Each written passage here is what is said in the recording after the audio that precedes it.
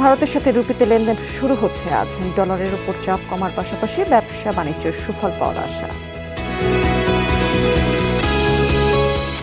ব্যবসায়ীদের শীর্ষ সংগঠনে এফবিসিসিআই নির্বাচন 31শে জুলাই। সভাপতির বিষয়টি চূড়ান্ত হলেও পরিচালক পদে প্রতিদ্বন্দ্বিতাপূর্ণ ভোটের আশা। লবণযুক্ত চামড়া নিয়ে বিপাকে নওগাঁর ব্যবসায়ীরা। হাটে সরবরাহ বাড়লেও ন্যায্য দাম মিলছে না। আড়তদার এবং ট্যানারি মালিকদের সিন্ডিকেটকে দুষছেন ক্ষুদ্র ব্যবসায়ীরা।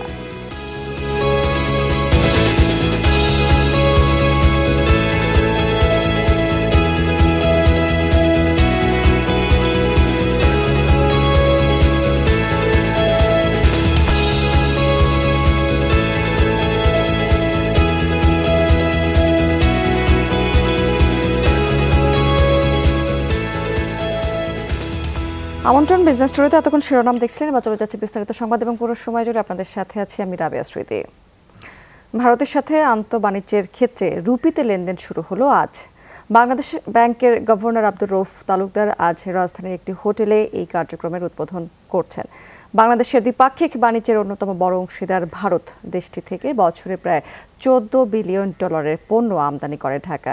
বিপরীতে রফতানি হয় 2 বিলিয়ন ডলারের মতো। এতদিন এর পুরোটাই ডলারে লেনদেন সম্পন্ন হলো। এখন থেকে রফতানির সমপরিমাণ পণ্য আমদানি করা যাবে রুপিতে। আজ থেকে শুরু এই কার্যক্রম। শুরুতে রাষ্ট্রায়ত্ত ব্যাংক সোনালী এবং বেসরকারি স্টার্ন ব্যাংকের মাধ্যমে ঋণপত্র খুলতে পারবেন ব্যবসায়ীরা। এজন্য ভারতের স্টেট ব্যাংক অফ ইন্ডিয়া এবং আইসিআইসিআই ব্যাংকের সাথে কাজ করবে ব্যাংক দুটি। রুপিতে ঋণপত্র খোলা এবং তা নিষ্পত্তির ব্যবস্থা করেছে বাংলাদেশ ব্যাংক। দর্শক, রাজধানী একটি হোটেলে এই কার্যক্রমের উদ্বোধন করছেন বাংলাদেশ ব্যাংকের গভর্নর আব্দুর রউফ তালুকদার। এই বিষয়ে তথ্য জানতে আমরা এখন সরাসরি চলে যাব সেখানে। তহিদ, কি অবস্থা দেখতে পাচ্ছেন সেখানে? In India, Bangladesh trade provides a convenient and cost-effective mechanism for conducting cross-border transactions, contributing to strengthening the economic ties between the two nations. As India-Bangladesh trade in Indian rupee has the potential to unlock even greater opportunities in the future, and bilateral trade between India and Bangladesh expected to increase further, at Eastern Bank we have decided to open a dedicated India business desk to offer comprehensive banking facilities for bilateral trade business. It is my honor to address this esteemed gathering at the launch event of India-Bangladesh Rupee Trade Settlement. As you know, export and import is one of the biggest contributors to the economic growth for both India and Bangladesh. This initiative will further contribute to the bilateral trade and help build stronger economic ties between the two countries. ICICI Bank has been present in Bangladesh for almost 2 decades now and serving our customers by partnering with banks in Bangladesh. We are humbled and take pride that we are contributing to this historic development. We remain committed to our business with Bangladesh and will strongly promote this initiative among our corporate clients in India. We extend our heartfelt congratulations to all the stakeholders involved, and we believe that this step will pave way for even greater partnership between the two countries.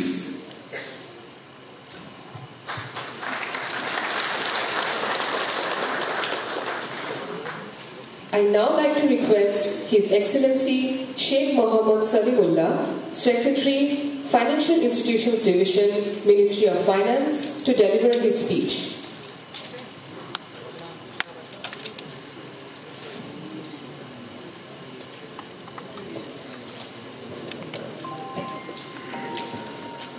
Honorable Governor of Bangladesh Bank, Mr. Abdul Rauff Talukdar, His Excellency Honorable High Commissioner of India of Bangladesh, Mr.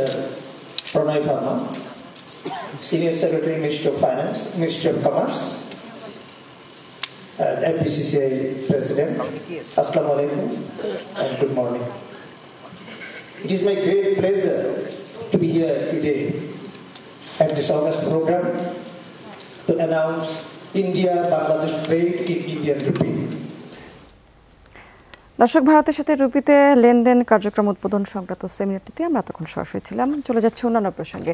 আগামী 31শে জুলাই অনুষ্ঠিত হবে FBCCI নির্বাচন। গত 2 মেয়াদে vote না হলেও এবার নির্বাচনের মাধ্যমে নেতা নির্বাচনে অনড় ব্যবসায়ীদের একটি পক্ষ। তাই সভাপতি ছাড়া এফবিসিসিআইয়ের বাকি পরিচালক পদে নির্বাচন মোটামুটি নিশ্চিত। অ্যাসোসিয়েশনের 2টি প্যানেল প্রচারণাও শুরু করেছে। তাই এবারে নির্বাচন বেশ জমজমাট হবে বলে আশা করছেন সংশ্লিষ্টরা। শিল্প ও বোরিং সমিতির শীর্ষ সংগঠন এফবিসিসিআইয়ের নির্বাচন 31শে জুলাই। প্যানেল নেতা হিসেবে মনোনয়নপত্র জমা দিয়েছেন চট্টগ্রাম চেম্বারের সভাপতি মাহবুবুল আলম। তার সভাপতি হবার বিষয়টিও মোটামুটি চূড়ান্ত। সবকিছু ঠিক থাকলে আগামী 2 বছর তিনিই দেশের শীর্ষ এই ব্যবসায়ী সংগঠনের নেতৃত্ব দেবেন। সভাপতির বিষয়টি চূড়ান্ত হলেও এবার পরিচালক পদে প্রতিদ্বন্দ্বিতাপূর্ণ নির্বাচনের আশা করছেন সংশ্লিষ্টরা। গঠনতন্ত্র অনুযায়ী 80 পরিচালকের মধ্যে চেম্বার এবং অ্যাসোসিয়েশন থেকে মনোনীত পরিচালক 34 জন। বাকি 46 জন পরিচালক নির্বাচিত হবেন ব্যবসায়ীদের সরাসরি ভোটে। এরই মধ্যে প্রচারণা শুরু করেছে সম্মিলিত ব্যবসায়ী পরিষদ এবং ব্যবসায়ী ঐক্য পরিষদের নামে 2টি প্যানেল। ভোটের মাধ্যমে হোক, ভোটের মাধ্যমে হলে সদস্যদের মূল্যায়ন হবে, ডাইরেক্টরদের মূল্যায়ন হবে এবং সব সময় কি হবে, একটা জব দেয়তামূলক এফবিসিসিআই হবে। স্মার্ট বাংলাদেশের সাথে স্মার্ট এফবিসিসিআই হবে। ক্ষুদ্র মাঝারি ব্যবসায়ীরা আপনার এফবিসিসিআই ছাড়া কিন্তু তাদের দুঃখ কষ্টের কথা বলার কোনো জায়গা নেই। তো যদি আপনার এই জেনারেল বডি মেম্বারদের সাথে ইন্টারাক্ট না হয় তাহলে আপনার দেখা গেছে যে ডিরেক্টরদেরও কোনো দায়বদ্ধতা থাকবে না। আমাদের প্রায় 450 অ্যাসোসিয়েশন, সব মিলে প্রায় 2000 ভোটার। এই 2000 ভোটার মিলে 23 জন পরিচালক নিযুক্ত করবেন। এইখান থেকে ভাইস প্রেসিডেন্ট হওয়ার কোনো সুযোগ থাকবে কিনা আমি জানি না। ইতিমধ্যে তো প্রেসিডেন্ট একজন হয়েই গেছে। তো আসলে এফবিসিসিআইকে ঢেলে সাজানো প্রয়োজন। চেম্বার গ্রুপে সমঝোতার সম্ভাবনা থাকলেও অ্যাসোসিয়েশন গ্রুপে নির্বাচনের বিষয়টি মোটামুটি নিশ্চিত। সম্মিলিত ব্যবসায়ী পরিষদের নেতারা বলছেন, বিনা ভোটে নির্বাচিত হলে ব্যবসায়ীদের সমস্যা সমাধানে কোনো দায়বদ্ধতা থাকে না। নির্বাচন হয় না, পরিচালক অটোমেটিক হয়ে যায়, সিলেকশন হয়ে যায়, তখন ওই পরিচালকের দায়বদ্ধতা থাকে না যে তার সদস্যের কোনো সমস্যা সমাধান করা। সেই লক্ষ্যে আমরা চিন্তা করেছি যে বর্তমান প্রেক্ষাপটে নির্বাচন ছাড়া তার বিকল্প নেই। প্রকৃত পক্ষে যারা ব্যবসায়ী তাদের আপনার এফবিসিসিআইতে সম্পৃক্ত হওয়ার দরকার। এখানে আপনার ডিরেক্টর হওয়ার জন্য আপনার ট্রেড লাইসেন্স আর টিন সার্টিফিকেট করে আপনার বছরের পর বছর এখানে আপনি থাকবেন আর নতুন কাউকে আসতে দিবেন না, সেটা হতে দেওয়া উচিত না। খাতভিত্তিক যদি আমরা অ্যাসোসিয়েশনটা গড়ে তুলতে পারি, খাতভিত্তিক প্রতিনিধি যদি আমরা নিয়ে আসতে পারি নির্বাচনের মাধ্যমে, তাহলে দেখবেন যে এটা আরও অনেক বেশি ভাইব্রেন্ট হয়েছে। ভোটের সব রকম প্রস্তুতি শুরু করেছে নির্বাচন কমিশনও। মনোনয়নপত্র দাখিলের পর এখন চলছে যাচাই বাছাই। চূড়ান্ত প্রার্থিতা ঘোষণা করা হবে 15 জুলাই। একটি গ্রহণযোগ্য নির্বাচন উপহার দেওয়ার আশ্বাস দিয়েছেন প্রধান নির্বাচন commissioner. Association group and chamber গ্রুপে আমাদের অনেক অ্যাপ্লিকেশন পড়েছে, সেগুলি এখন যাচাই বাছাই হচ্ছে। যার অ্যাপ্লিকেশন আছে ওপেনিং চাইতে বেশি, কাজে যদি কেউ উইথড্র না করে তাহলে আমাদের 2 জায়গাতেই নির্বাচন হচ্ছে। এটা তো আমাদের দায়িত্ব। আমাদেরকে এফবিসিসিআই বোর্ড অ্যাপয়েন্টমেন্ট দিয়েছে অন দ্য কন্ডিশন দ্যাট আমরা একটা ফ্রি অ্যান্ড ফেয়ার ইলেকশন করব। 31 জুলাই পরিচালনা পর্ষদের নির্বাচন শেষে 48 ঘন্টার মধ্যে সভাপতি, সিনিয়র সহসভাপতি সহ 6 জন সহসভাপতি নির্বাচিত করা হবে বলে জানিয়েছে নির্বাচন কমিশন। আইনের ভিতরে যেটা থাকে সেটাই হবে। আলমগীর হোসেন, যমুনা নিউজ, ঢাকা। কোরবানি ঈদের লবণযুক্ত চামড়া নিয়ে বিপাকে পড়েছেন ক্ষুদ্র ব্যবসায়ীরা। নওগাঁর হাটগুলোতে সরবরাহ বাড়লেও দর উঠছে না। অভিযোগ, ভরা মৌসুমে আড়তদার এবং ট্যানারি মালিকদের সিন্ডিকেটের কারণে লোকসান গুনতে হচ্ছে তাদের। কুরবানি ঈদে কাঁচা চামড়া কিনেছিলেন ক্ষুদ্র ব্যবসায়ীরা। লবণ দিয়ে সংরক্ষণের পর সেগুলো তুলেছেন হাটে, চলছে বেচাকেনা। চাকরাইল হাটে লবণযুক্ত গরুর চামড়া বিক্রি হচ্ছে সর্বোচ্চ 600 টাকায়। খাসির চামড়ার ফুট মাত্র 3 থেকে 4 টাকা। একই অবস্থা মান্দা ও অন্য হাটগুলোতেও। চলতি দরে লবণের খরচই উঠছে না। পুঁজিহারি হতাশ অনেক ক্ষুদ্র ব্যবসায়ী।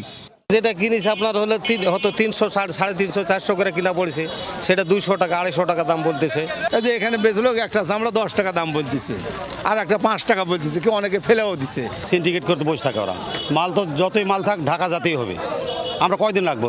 খুব বেশি 2 মাস রাখতে পারবো, আর বেশি পারবো না। তো গরু 400, 450, 500, ভালোগুলা 600। এই দাম বিক্রি। বকরি খাসি তো 10 টাকা 15 টাকা করে, আর লবণ খরচা তো পোষায় না। গরুর চামড়া তোমার যে দামে বিক্রি তো আগে 700 800 900 টাকা বিক্রি, সেটা এখন 300 250 400 করে বেচা কিনা। হাটে তদারকি নেই। ট্যানারি মালিক ও আড়তদাররা সিন্ডিকেটের মাধ্যমে কম দামে চামড়া কিনছে। অভিযোগ ক্ষুদ্র ও প্রান্তিক ব্যবসায়ীদের। বলছেন সরকারি দরে কাঁচা চামড়া কিনে এখন বিপদে তারা।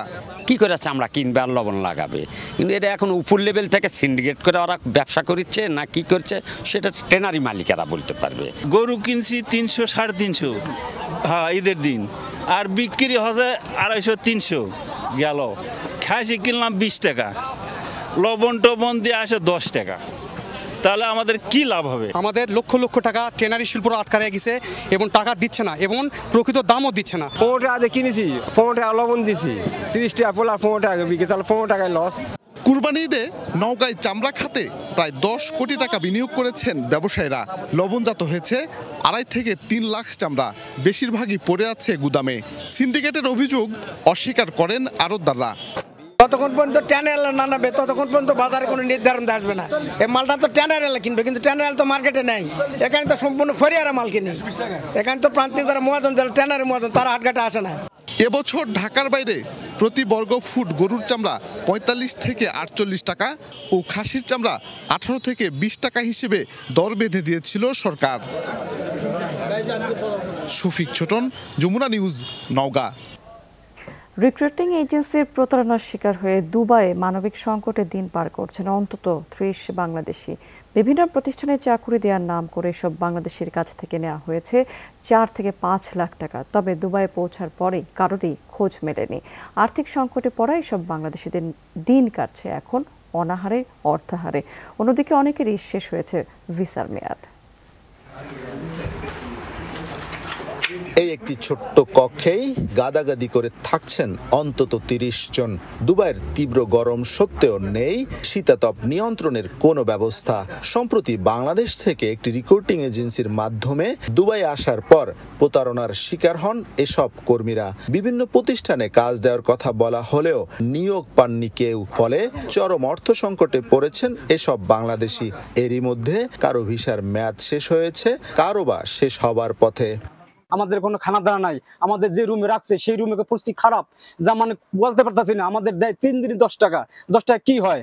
আমাকে পলিথিনে করে খাবার দিচ্ছে, ওই পলিথিনের থেকে খাবার অর্ধেক খাইছি, অর্ধেক আবার রাইখে দিচ্ছি গিট দিয়ে, আবার সকালবেলা দিয়ে খাবার পচে গেছে। তখন অনেক কষ্ট লাগছে, আমি না খাইতে আমার দেহটার অবস্থা খুব খারাপ হয়ে গেছে। আমরা ঋণ ফিন করে আইছি, বহুত বড় ঋণ আছে। আমরা বাসাল দেশে গেলে হয়তো বাড়িতেও উঠতে পারবো না, মানুষ হয়তো আমাদের খুব টর্চারিং করবে। তাই আমরা চিন্তা ভাবনা করছি যদি কোনো কুলি না হয় তাহলে আমরা জীবনটা আমরা শেষ করে দেবো এই জায়গাতেই। এই অবস্থায় সংশ্লিষ্ট রিক্রুটিং এজেন্সির সাথে এসব কর্মীরা যোগাযোগ করলেও মেলেনি কোনো সমাধান। এইসব নোংরামি বাদ দাও, খালি খেলে নিজের ক্ষতি নিজে করবা, কথা বুঝতে পারছো? তোমরা ওইনে বসে রাজনীতি করো আর তোমার গার্জিয়ান এসে বসে মনে করো ধরো করে, এইসব করে লাভ নাই। আমরা সারা বাংলাদেশে মনে করি এমন কোনো জায়গা নাই যেখানে আমরা চইসে বেড়াই না। অতএব কার্ডর কোন পর্যন্ত এগুলো বুঝি পাই। বাংলাদেশ কনসুলেট বলছেন সংযুক্ত আরব আমিরাতের স্থানীয় কিছু প্রতিষ্ঠানের সহায়তায় বাংলাদেশি কিছু নীতিহীন রিক্রুটিং এজেন্সি এ ধরনের প্রতারণা করছে। বিভিন্ন ধরনের অভিযোগ আমরা পাই, এয়ারপোর্টে রিসিভ করে না, তারপরে তাদের কোম্পানির অস্তিত্ব খুঁজে পাওয়া যায় না, তারপরে তাদের এখানে থাকা খাওয়ার কোনো ব্যবস্থা নেই। এই বিষয়গুলো যখন আমাদের কাছে রিপোর্টেড হয় তখন আমরা দ্রুত ব্যবস্থা নিই। এ পরিস্থিতিতে সংযুক্ত আরব আমিরাতে আসতে ইচ্ছুক কর্মীদের আরও সতর্ক হওয়ার পরামর্শ দিয়েছেন কনসুলেট। বিপদগ্রস্তদের সহায়তায় কনসুলেট প্রয়োজনীয় পদক্ষেপ নিয়েছেন বলেও জানানো হয়।